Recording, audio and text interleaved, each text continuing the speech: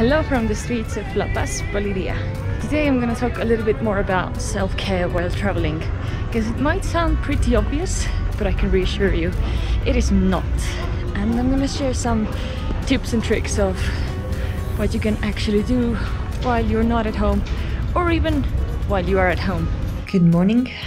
A couple hours back I sent Joe to climb Huayna Potosi, which is a 6,000 meter mountain, and I'm gonna be spending a couple days in La Paz by myself. And I intend to take care of myself as best as I can, and the first thing on the list is to sleep as long as necessary. So I slept a couple hours and I feel good and ready to take on the world. And I hope during these couple days I'm able to meet some new people, have some cool adventures by myself, and dedicate more time to self-care. And we're gonna see how is it possible to take care of yourself in Bolivia's capital town, La Paz. Trying to make my way to the private saunas, and the streets are not that busy and that chaotic as they were yesterday. Let's go in and see what we got. This is gonna be interesting.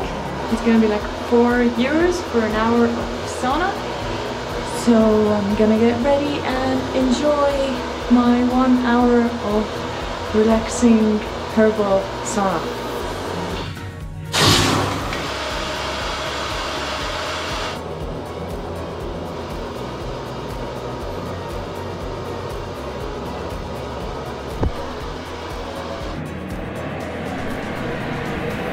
I know you can't see anything, but it's super relaxing. I feel like I'm in a spa.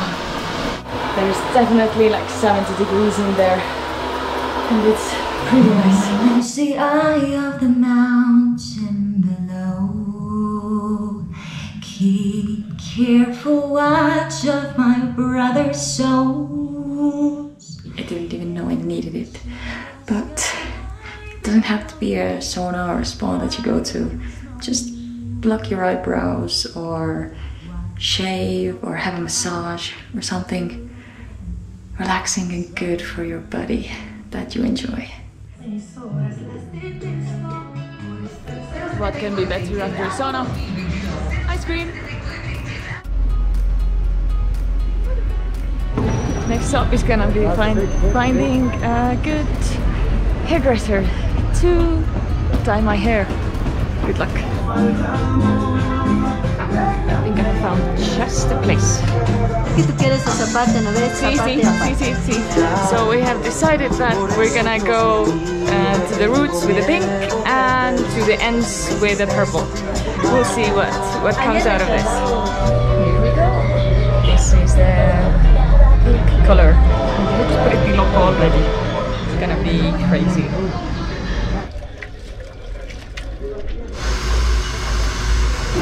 So out of the hairdressers, the end result is not as strong as I would have wanted to. Still think it looks pretty nice. Pretty happy with the beauty procedures.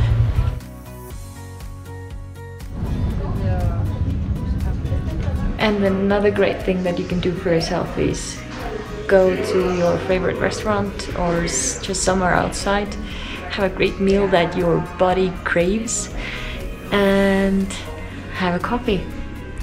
My go-to self-care thing to do when I worked back in Estonia was to take my reusable cup, go to my favorite cafe, have a coffee and a bagel, and then walk in the park for the lunch break time. Afterwards I felt so taken care of that I had done something right that showed me that I really liked myself. This is how I'm spoiling myself today with gourmet burgers. When was the last time that you went on a date with yourself and did all the things that you wanted to do? This self-care thing, it takes some time to figure out what works for you, and I started journaling to get to a different end result than I did before, have a different outcome. I don't write much every day because I don't want it to become an obligation, but I write 5 things every day that I'm grateful for. meditation, especially mindfulness meditation, for me is something that always helps me to ground myself. It has been a tremendous help for my mental health. I take at least 5 minutes. Now I just do it because it helps me feel even better. One thing you can never get enough of doing traveling is just walking around. But sometimes you just gotta take some time to walk nowhere. Because exercise is quite hard when you're traveling. You don't have your gym, you don't have your group who you used to train with. One thing you can do everywhere, especially when it's hot, is yoga. But walking works well too. It helps to clear the mind and it's a great source of moving your body. Sometimes when you're walking around, and then when you're walking around like me, who doesn't have any sense of direction, you can end up in really cool places. And if you get tired of walking, sitting down and reading a book is something that's so relaxing. Since we travel so light, I only have audiobooks. And my go-to audiobook is still the Harry Potter series, read by Stephen Fry. I can't get enough of it. Harry Potter and the Chamber of Secrets by J.K. Rowling. Chapter 1.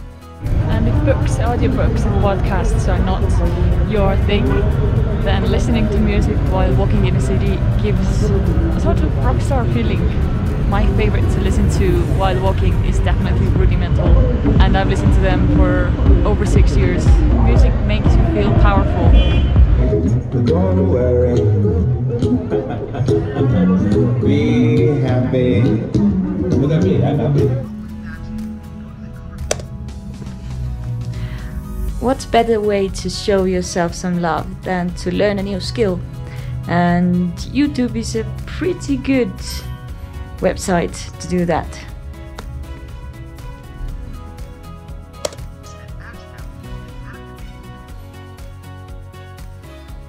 Last but not least, if you're having a day to yourself and you're not exploring anything, something that really takes care of my soul is going out with a friend. That's so sweet. I would say the same. 2 days ago, I have no list, and I think you could live up to the expectation that strangers are friends you haven't met yet.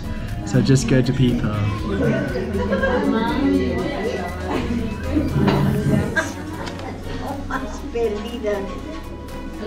Wow. So friends, self-care is sexy and you deserve a day off even while traveling. See you next week with some new adventures.